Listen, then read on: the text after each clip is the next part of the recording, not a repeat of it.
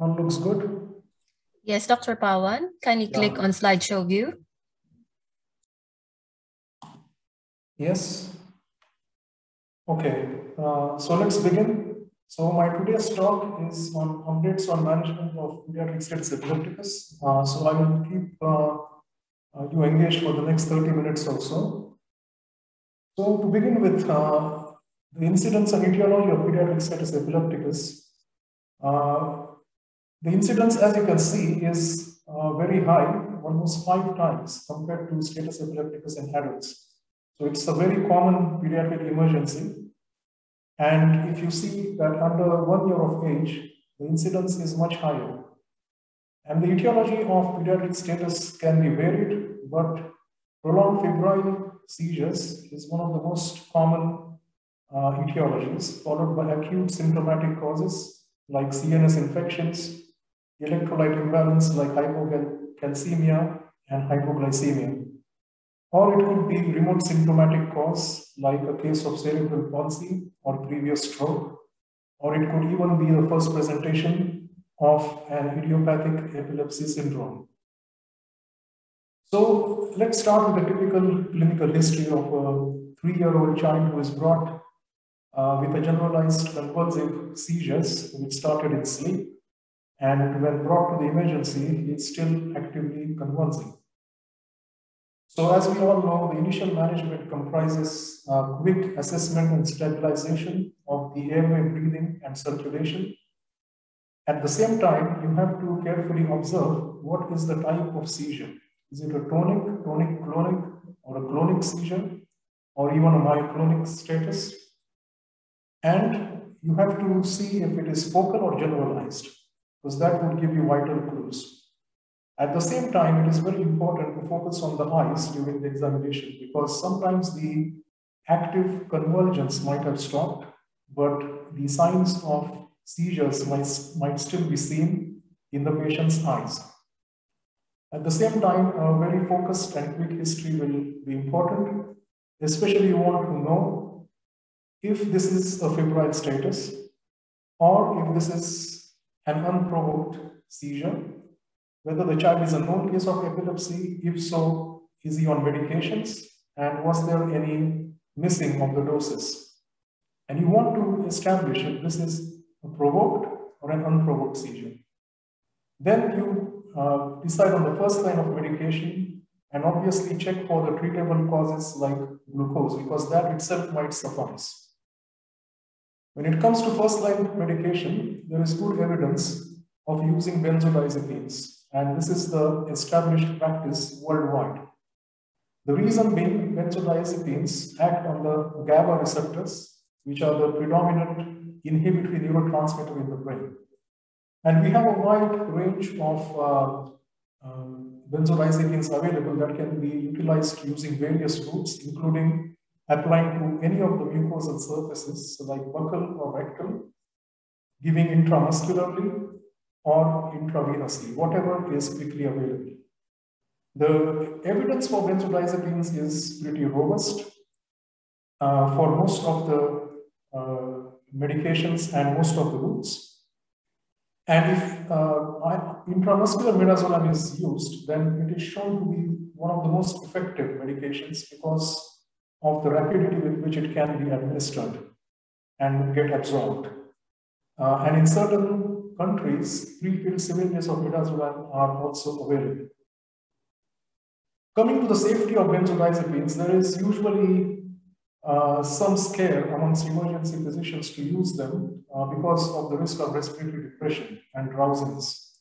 There is no substantial difference between the 3 main benzodiazepines as far as respiratory depression. However, we know that children tolerate benzos much better than adults per kilogram of their body weight. There is one distinct advantage of using lorazepam if it is available, that the duration of action is up to 4 hours, whereas the rest of the benzos, as we know, have a short duration of action and get reabsorbed in the body fat within 30 minutes of administering. So the take-home message here is that giving benzodiazepine without loss of time is the most important step rather than what benzodiazepine you are using or what route you are using.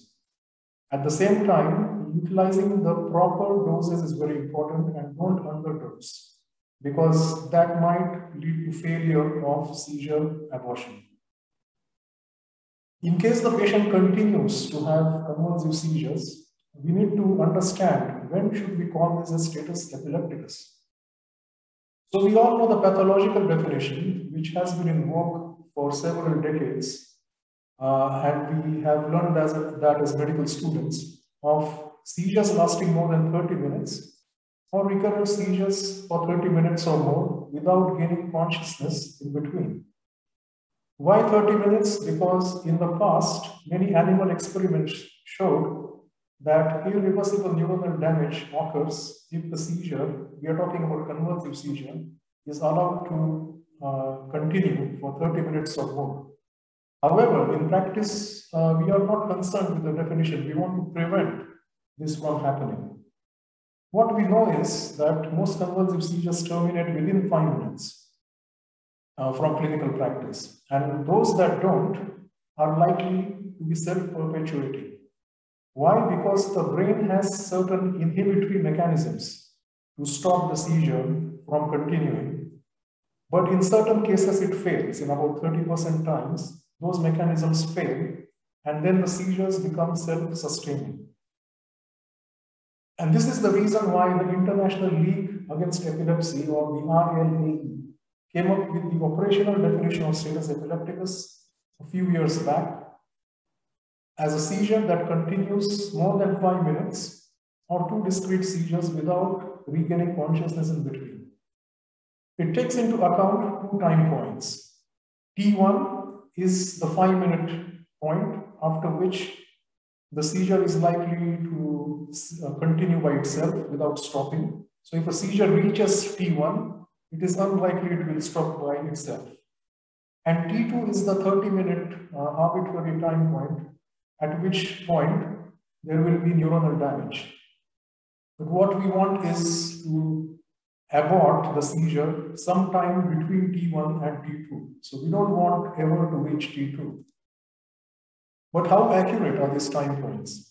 So T2 was derived mainly from animal experiments where animals were subjected to electroconvulsive seizures using certain chemicals. However, we still are not entirely sure what is the best time or the longest time before which the seizures can start causing neuronal damage in humans. However, this provides a useful estimate. 30 minutes provides a useful estimate, and it mainly applies to convulsive clonic seizures. When it comes to partial seizures, absent seizures, or myoclonus, the evidence is much more bleak. We don't have enough evidence. So we always recommend, most international protocols recommend a second dose of benzodiazepine after 5 to 10 minutes of the first benzo being administered. So if you look at most of the international protocols, they mention wait for 10 minutes. This is because it takes an average of 6 minutes for most of the benzodiazepines to have their effect on the brain. So if you keep giving benzodiazepines very rapidly in succession, it might lead to toxicity and respiratory depression. At the same time, you have to also be very careful to ask the history if the patient had a benzodiazepine at home or in the ambulance. And if this is the case, you should not use a second dose in the emergency. You should just go straight to second-line medication. There is good evidence for benzodiazepines in clinical practice if they are administered within 20 minutes of seizure onset. In that case, almost 70 to 86% of seizures can be successfully aborted. However, as duration of seizure increases, the available GABA receptors on which these benzodiazepines work, they decrease. And so their efficacy progressively decreases. So this is what happens in an established status epilepticus. Now, this is a very oversimplified kind of diagram, but you can see that what happens is the inhibitory GABA receptors on which the benzos work, within seconds to minutes of seizure, they start getting internalized. Whereas the excitatory receptors, which work based on glutamate, so there are two types, NMT and AMPA receptors, they come onto the surface of the neuronal cells. So this is known as receptor trafficking. We don't quite understand these mechanisms, how they happen, but this is supposed to be due to progressive energy failure. And that is why when it comes to second-line medications, we need medications with different mechanism of action. As is seen from the graph here, we have a host of medications in our armamentarium which have different mechanisms of action. However, not all of them can be administered intravenously rapidly. The ones that can be are phenytoin or fosphenytoin, which work on the sodium channels, levetiracetam or Keppra, which works on the presynaptic vesicles, which release the glutamate. So it prevents the release of glutamate. Sodium valproate, we don't quite understand exactly how it works, but it is supposed to have a lot of different mechanisms of actions. And finally, we have phenobarbital, though in practice it is quite useful medication. We have to remember that it does work still on GABA receptors. And we already discussed that these GABA receptors are progressively depleted as the status progresses. When it comes to using phenytoin versus fosphenytoin, one should remember that fosphenytoin is a prodrug of phenytoin. The advantage is that it can be administered pretty quickly and is more tolerable because it causes less degree of cardiac arrhythmia, hypotension, as well as extravasation injury, which is a real nasty problem with phenytoin. However, contrary to popular belief, it does not act any quicker than phenytoin, because it has to be converted into phenytoin by metabolism in the body. However, when you have the choice, tend to use fosphenytoin as the correct dose, which is calculated with phenytoin equivalence. Now coming to other second-line medications. So traditionally, phenobarbital has been used, but gradually is falling out of favor for reasons mentioned earlier. However, it still remains due to tradition as the first preferred medication in neonatal seizures and early infantile seizures. However, it can cause respiratory depression and hypotension, and you should be aware of this. Now, since last many years, people have been using Keppra and sodium valproate. However, till recently, there was no good evidence, especially in pediatrics.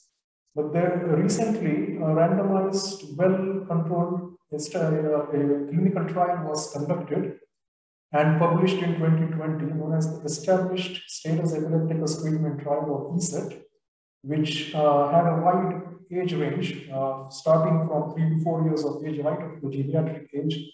And they compared these three medications, fosphenytoin, sodium valproate, and levetiracetam, as second line in benzodiazepine refractory status. As you can see here, all of them are pretty much similarly effective, terminating half of the benzodiazepine refractory seizures. You have to be aware of the doses that have been used, which many times we are scared to use in clinical practice.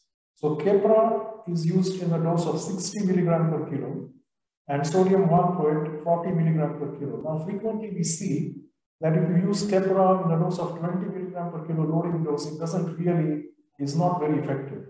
So one has to remember to use the correct doses, at least 40 to 60 milligram per kilo of Keppra. So the conclusion from this ESET trial was that all age ranges, you can use either Keppra, fosphenytoin, or valproate with equal treatment success, which is around 50% of the patients. So any of these three can be considered as the first choice second-line medication. So based on what we have talked and the evidence we have seen, modern day status epilepticus protocol might look like this. So a patient with convulsive seizures, you give 2 doses of benzodiazepines with an interval of 5 to 10 minutes in between. And these are supposed to act in almost 70 to 86% of the patients, provided, very importantly, that they are given within 20 minutes of seizure onset. In those cases which are refractory to the 2 doses, you can either use phenytoin, Keppra, or sodium valproate with a 50% efficacy. Now, there is one very important point to be made here. The duration of infusion for phenytoin is at least 20 minutes or even 30 minutes, whereas Keppra can be given very quickly, and there have been studies giving it over 5 minutes without any side effects. And as this is a time-critical emergency, it can save valuable time. In case the patient does not respond to the first two different medications, then it is said to be fulfilling the criteria for refractory status epilepticus. There seems to be a paradigm shift happening in designing the status epilepticus protocols. And this is a commentary from a paper by one of the lead authors of one of the recent trials from New Zealand. What he says is that given the risk and the resources needed to intubate the patient, it makes sense that algorithms will actually change. And in New Zealand, they are already in the process of changing the algorithm to 2 doses of benzodiazepines, followed by Keppra, and then phenytoin, and then rapid sequence induction with anesthesia.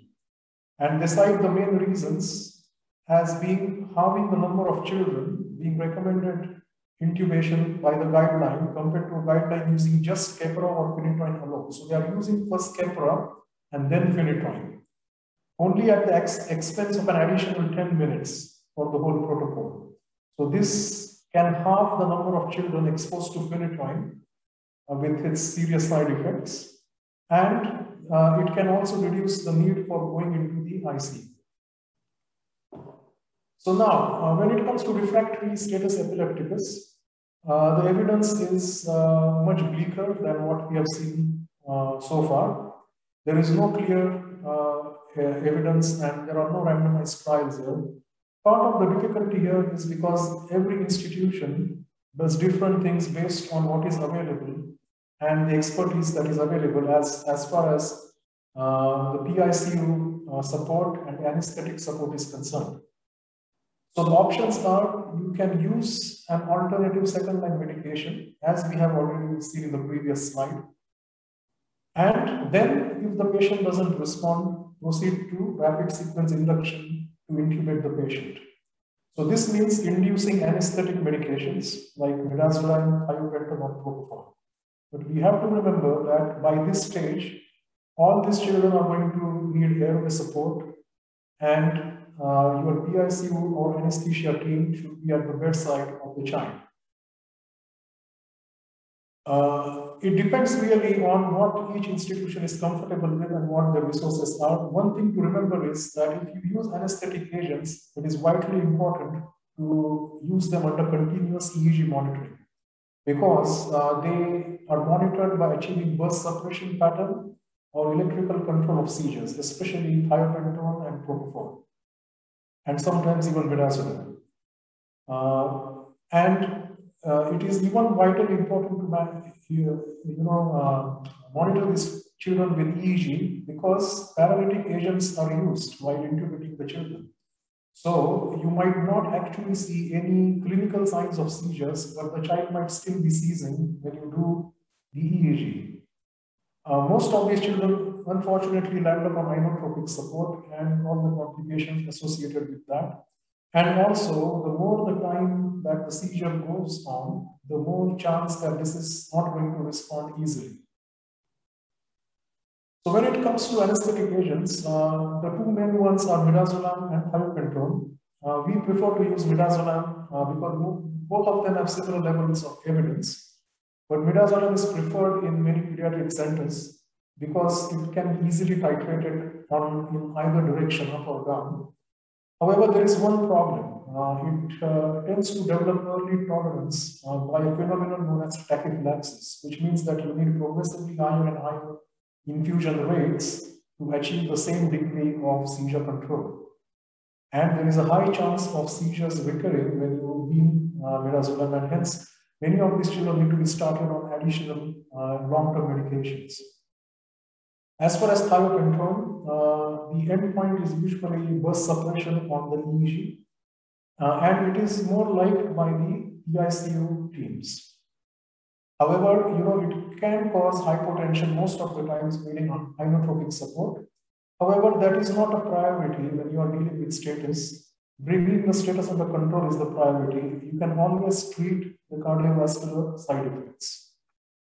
Propofol is not really preferred in pediatric age group because it can sometimes cause mitochondrial dysfunction, leading to the propofol infusion syndrome, which can be fatal.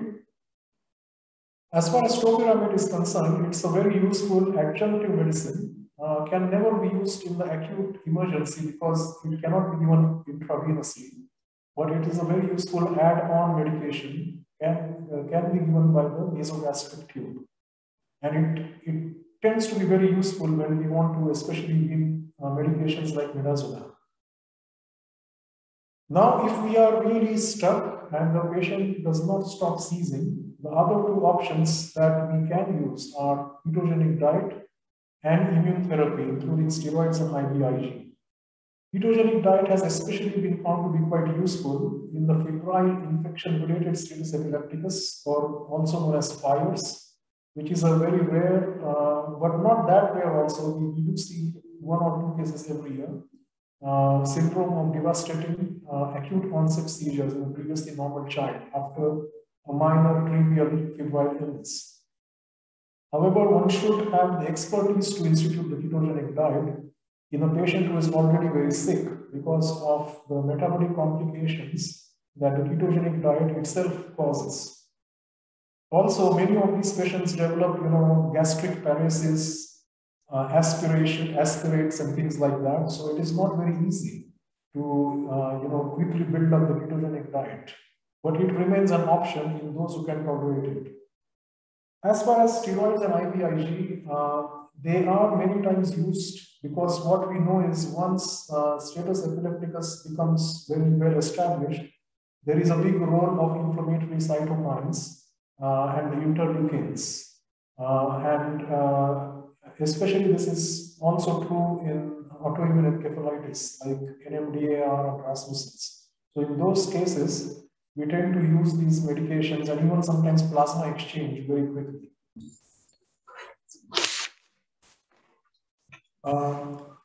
One should remember to use pyridoxine in all children who are under 18 months of age with undiagnosed status epilepticus, because we know that pyridoxine-dependent seizures can present up to 18 months of age. Just last couple of slides. Super refractory status is when the status is not responding even to 24 hours of anesthetic therapy. It's very rare, but we do see these cases caused by many different conditions. And the treatment protocols largely are a mixture of what I already talked, and we sometimes even use anecdotal medications like ketamine and lidocaine. There is a very important problem of electroclinical dissociation when status epilepticus is treated. This happens when the convulsions stop, the clinical convulsions stop, but the electrical seizures remain. And in one of the well-conducted studies, almost a third of the patients were shown to have this on conventional EEG. And almost half of these children even had electrographic status epilepticus. Obviously, the effect of this is equally devastating as convulsive status and hence should be treated aggressively. Now, many facilities don't have facilities for monitoring EEG continuously, but many PICUs these days do use CFAM or amplitude integrated EEG, which can also be very useful to monitor for this phenomenon. My last but one slide is about anti-epileptic drug levels in the management of status.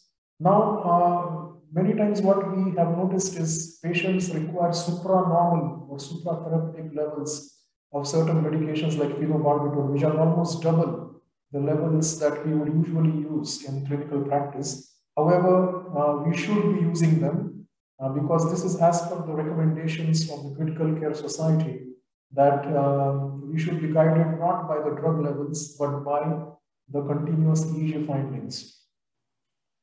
An importance of a standard protocol in every institution cannot be overemphasized because status is a time-critical emergency and we ought to give the right medication, the right dose at the right time. And it has been shown in studies that if a proper protocol is not in place and not followed, then it leads to inadequate therapy with a mortality up to 45%. And this certainly is avoidable. So to conclude, the adage that time is brain is not just relevant to stroke, but also for epilepsy and status epilepticus. It is very important to have a seamless local protocol which all the physicians in the hospital, right from the emergency to the general pediatrics and the ICU are aware of. And you should treat any seizure lasting more than 5 minutes as a status epilepticus. It is vitally important to train parents and schools to give the early dose of benzodiazepine. In fact, we find that this is usually the missing link in management of status. Phenytoin, kepa, and valproate, as I have already shown you, have equal efficacy, and these days there is increasing trend to using levetiracetam because of its better side effect profile over the other medications. And outcome depends on the timely management as well as the underlying etiology. Finally, I would like to thank with deep gratitude our patients at Latifa Hospital and our dear colleagues from whom we always keep learning new things. Thank you very much, and I can take some questions if you want. Thank you very much, Dr. Bawaba. This question is open for the auditorium, so you can ask any question about related to this presentation to the presenter.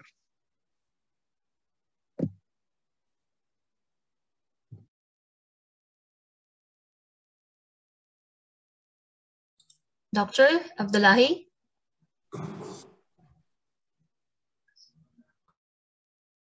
I can see some questions here in the question answer box. There is one question about role of mannitol or steroids. I think steroids I already covered. Mannitol is not a per se anti-seizure medication, but yes, many established refractory status epilepticus do cause cerebral edema, and it's a clinical decision to use medications like mannitol. You have to remember that these can cause other problems like problems with osmolality and things like that. So it has to be done under the ICU team input.